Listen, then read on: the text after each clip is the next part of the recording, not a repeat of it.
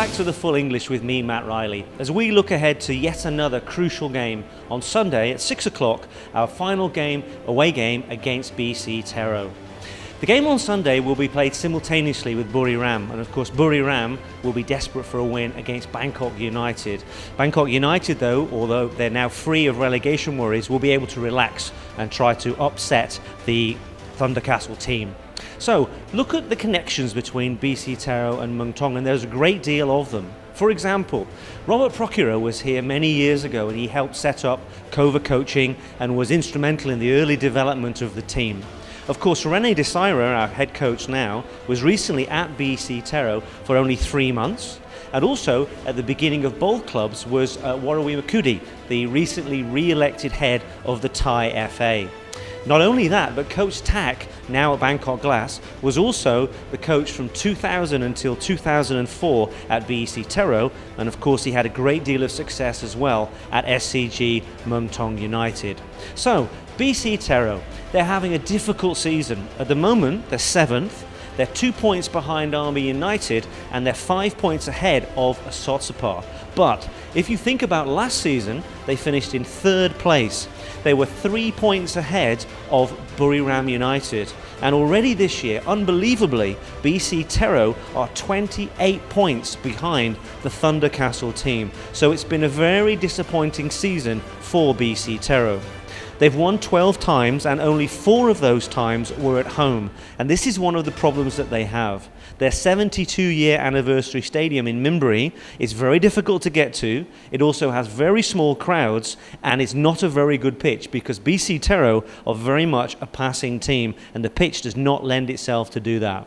And of course recently, one of their home games that they played when they won, or they lost, sorry, 2-1 at home, had to be played at Thammasat because of the difficult conditions at Minburi.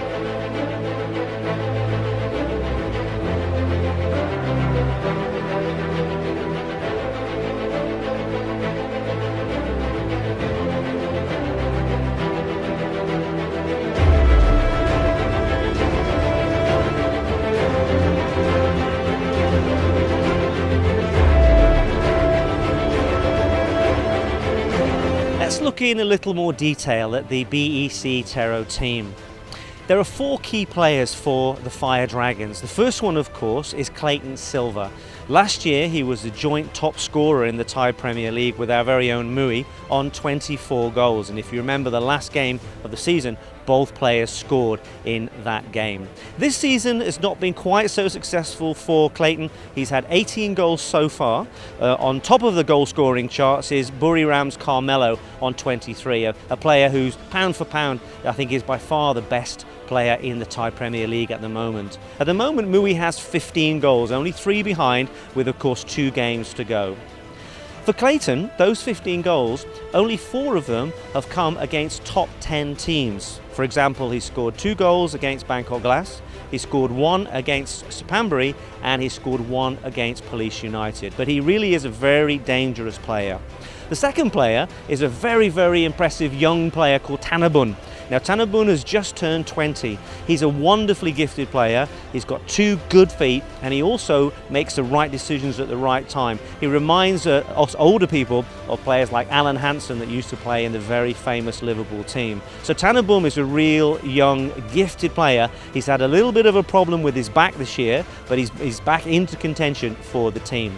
The next player is very easy to spot. He's Japanese, but he's got long blonde hair, which you don't see very often. Shimoji played here when BEC TERO played against Muang Thong and played extremely well. He's extremely hard working as a player and he lays on a lot of goals for other players. So he's someone we really need to have to look out for. And then the final player is what they call the Thai Messi. The Thai Messi, Chunatip, who is a very diminutive player, very small player, but a very, very gifted player indeed. So these are the 4 key players that Muang Thong really have to look out for on that game on Sunday. But they'll be feeling very confident as they aim to get some points on the board. Of course, Buriram, they have to win that game. A draw for Buriram and a victory for Muang Thong would set up the final game extremely well for SCG, the last game of the season at home against Chainat on the 3rd of November, which will be a great opportunity to see out the season. SCG Muang Thong United. Ready for ASEAN, ready for the AEC.